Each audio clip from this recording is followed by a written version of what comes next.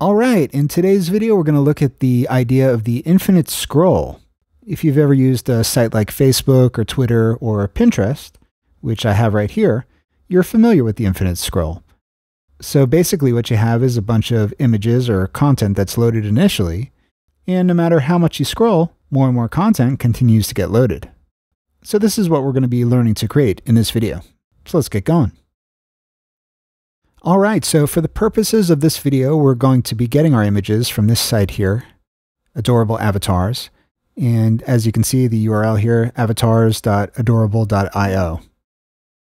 Now, the way that we're going to use this API to get the images, we're going to create a constant. We'll call it URL.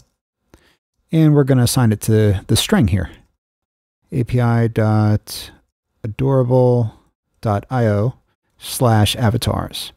And the way that this is going to work is that at the end of this URL string, we're going to append a number, and it can be any random number. For each random number, we're going to generate a different random image or random avatar. So let's try an example of this. Let's copy this URL. Let's go into the browser, and let's try 23, for example. And here you can see that we get this particular avatar at number 23. If we put in number 24, for example, well, we get this random avatar, and so on. So part of what we're going to have to do is we're going to have to generate a random number every time that we create an image and append it onto this URL. But before we do that, let's take a step back for a second, and let's just take a look at what we have here for the HTML. So for the HTML, we just have some basic boilerplate. What's important, we have a link tag here, linking to the styles.css file.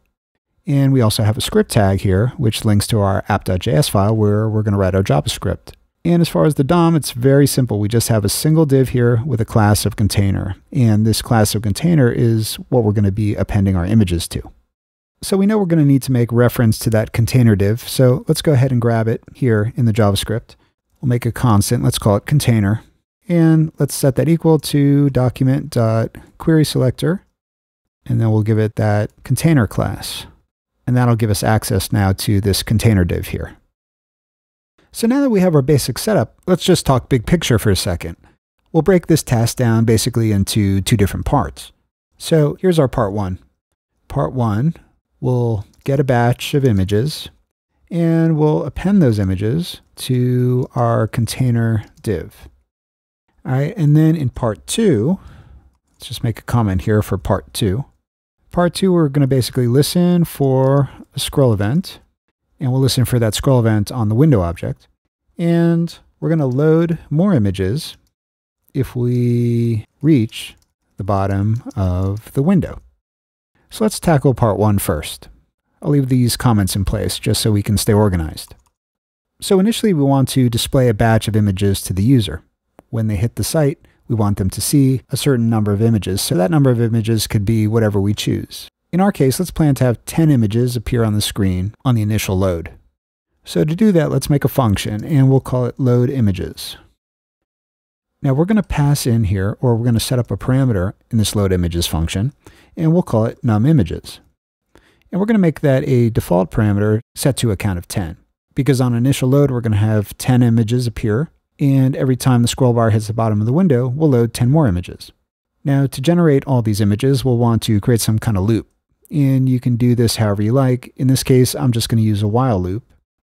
So I'm going to say while, and we'll set up a variable. We'll call it I. And this is going to act sort of as a count for us so that we can loop using this while loop 10 times. So we'll say I, which starts off as 0, while I is less than numImages. All right, so we're going to do something every time this loop happens. Basically, what we're going to do is we're going to create an image element, and we're going to set its source attribute to be a random image that we get. And then we're going to take that image element, and we're going to append it to the container div. And then we'll want to increment I each time this loop comes around so that we can break out of the while loop once we've generated 10 images. So let's go ahead and set this while loop up. The first thing we'll want to do in our loop is we'll want to generate an image element. We'll call it const image.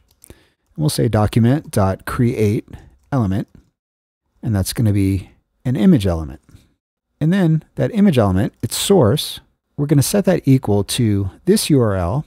And remember, when we use this URL, we're going to want to append a random number onto the end of this URL because each time this while loop occurs, we want a different image to be appended to the container. So in order to do that, we're going to use some string interpolation here. We're going to use our backticks. And then what we're going to do is we are going to pass in the URL first, and then we're going to write a function, and we're going to call it getRandNum.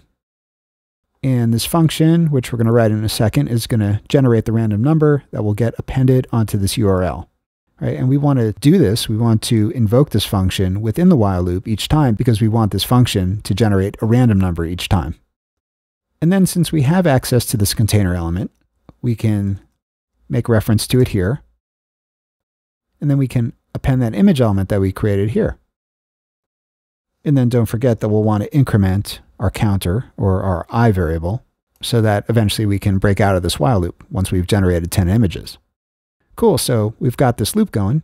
Now let's work on this getRandomNumber function so we can generate a random number each time the loop occurs. So let's write function getRandNum. So we can use math.random. And we'll multiply that by 100.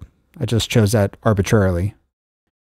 And then we'll enclose that in parentheses because we're going to want to use math.floor on this whole thing so we can get a number from 0 to 99, which will give us 100 possible numbers in total. And then we're going to want to return this value out of this function. All right, so when getRandomNumber is called here, this is going to result in a random number 0 to 99. So at this point, we can save, and actually, we'll have to call loadImages initially. So we can just do that here. And now let's flip over to the browser, and we should see hopefully 10 random images appear on the screen. And here we see 10 random images, or 10 random avatars. It's a little bit hard to see the bottom one, but we have 1, 2, 3, 4, 5, 6, 7, 8, 9, and then another one on the bottom here, making it 10. Now I'm not really focused on the CSS here in this video, but I can show you the CSS file for a second. All I have going on is a simple container class here, which I've given a display of flex, and I've given it a flex wrap property and set that to wrap so that each of these rows will wrap. And then on each image here, I've just given it a little bit of margin so that we can see each image separately here. Great, so basically we've taken care of part one now. We've gotten a batch of images and we appended them to the container div here. And so now let's get rid of this part one comment so we can make a little bit more room on the screen, and we'll move on to part two. So like we said before, in part two, we want to listen for a scroll event, and we're going to load more images if the scroll bar has reached the bottom of the window. So what you should know is that in the window, when we move the scroll bar, we get access to a scroll event. So we can come here into our JavaScript, and on the window object, we can add an event listener. And the event we're going to listen for is called scroll. And as we usually do with an event listener, we write a callback function, which is going to fire every time a scroll event occurs. For now, let's just log something out to the console every time we scroll, just so we can see the scroll event in action. We're going to log out something called scrollY on the window object. And what scrollY represents is the number of pixels that we've scrolled down from the top of the window. So let's open up the console in the browser here, and let's start scrolling and take a look in the console. And here you can see the number of pixels that we've scrolled down, 2, 5, 8, 11, and so on. Cool, so that just shows us how we get a scroll event every time we move the scroll bar. Now in this function here, what we really want to do is we want to listen for the scroll event and determine when the scroll bar has reached the bottom of the window. Because at that point, we want to call loadImages again so we can get another batch of 10 images. So the question is, how are we going to determine when the scroll bar has reached the bottom of the window? Well, to determine that, there's three things that we're going to need to learn about. And those things can be seen here in this diagram. They are the scroll height, which you can see here on the right side. And then on the left side, you can see scroll Y here, which we've talked about briefly before. And you can also see inner height. So we're going to use these three things to make a calculation, which is going to help us determine if the scroll bar has reached the bottom of the window. So let's look a little bit more closely at what these three properties are. What I'm showing here is the entire document. This part here on the top and this part here on the bottom represent parts of the document that the user doesn't see. This part here represents the visible part of the window, the part that the user can see. So when we talk about scroll height, what we're talking about is the height of the entire document. including those parts of the document that aren't currently visible on the screen due to overflow.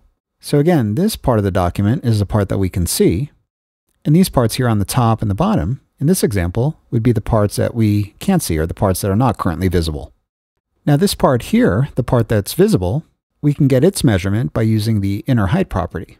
So again, if I flip back to the browser, you can see that I've opened the console here, which is reducing the actual visibility of the screen.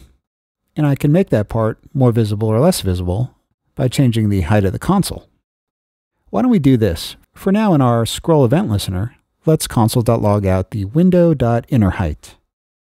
And let's see how that changes when we move the height of the console.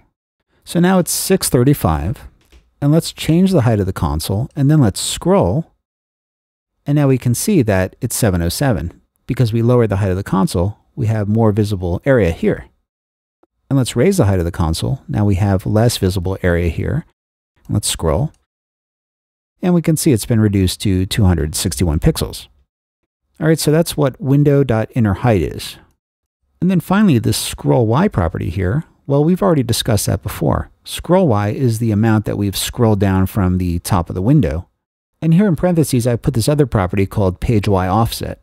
And page Y offset really is just an alias to scroll Y. So you can use this in place of scroll Y if you want. And supposedly this is better supported in older browsers. So what we're going for is we want to add up the inner height of the window plus the scroll Y offset, so the amount that we've scrolled down from the top. And we want to see if those two properties combined equals the scroll height. Because if it does, that means that we've reached the bottom of the window. Now we understand the calculation, so all we have to do is implement it in the code. So first, let's just go ahead and get rid of this comment here. We know what we need to do. We'll just clear up some screen space.